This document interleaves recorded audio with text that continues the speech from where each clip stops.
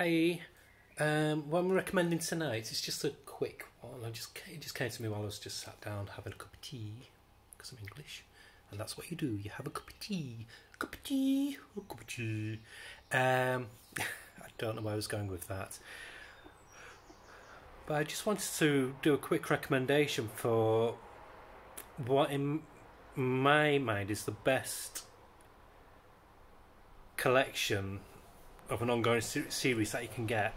It's good value, you get loads of pages, it's quite sturdy, and it doesn't really matter if you miss a volume, because each volume is kind of complete in itself. And that's, I think I'm going to say it right, I might mostly butcher it, but Usagi Yojimbo. Now, I know there's been a Netflix cartoon, but ignore that, because they've basically taken the concept and butchered it. But Usagi Yojimbo's been around for blooming ages. I think at least 30 years, if not longer. Could be going on 40 years. And it's basically about this samurai bunny. But even though it's funny animal artwork, but it might be funny animal artwork, but it's absolutely amazing. And even though it's cartoony, it's so detailed and it's just so attractive to look at. And the characters are so nuanced, so detailed. There we go. That you forget after reading it for a while that you're actually reading about rabbits and foxes and bears and tigers. But you actually see them as people. It's a bit like what was done with Mouse by Art Spiegelman, where you forgot that you ended up just seeing the symbolism of the animals more than the animals themselves. You saw them as people in the end, and it's the same with this. And it's just, for me, it's just a classic samurai saga. It goes from town to town, and the adventures that it gets up to, they're just so interesting. It's intelligent, but it's not wordy. It's fun, it's humorous, it's action-packed, it's got depth. It's got everything that you don't expect from a cartoon book, basically.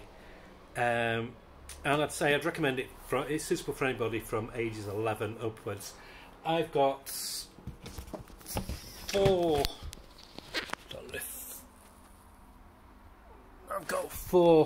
of the big volumes, and each volume has at least over 600 pages in, and they're only $29.99, which is, it's a steal. When you think about an average comic now is $3.99 or $4.99, to get all that, and it's got gorgeous colour artwork gallery in as well. So I mean, look at that, it's absolutely beautiful. Yeah, so in my mind, I know a lot of people like omnibuses and all these luxury volumes and stuff, but for me, this is, as they say, the dog's doodads, because it's good value. It's big, but it's not too heavy. I just think a paperback sometimes, especially a good quality one like this, is much more appealing to read. You can just sit up in your bed and read it, whereas with an omnibus, you're like straining and struggling, and it could be a bit of a nightmare. So yeah, if you want to get into a graphic novel series, I recommend that. Gives you satisfaction, keeps you entertained. It's as exciting as watching a really good samurai film. And it's got all the... oh yeah, there's even appearances by our beloved Teenage Mutant Ninja Turtles in one of the early stories. So it's got a bit of everything for everybody. So yeah, buy it. Stan Sakai, he is a master illustrator. He used to be the colorist for Gru. I think he still is when they do Gru series. But he's I think for the past 10 years, he's more and more people are finding out about Usagi and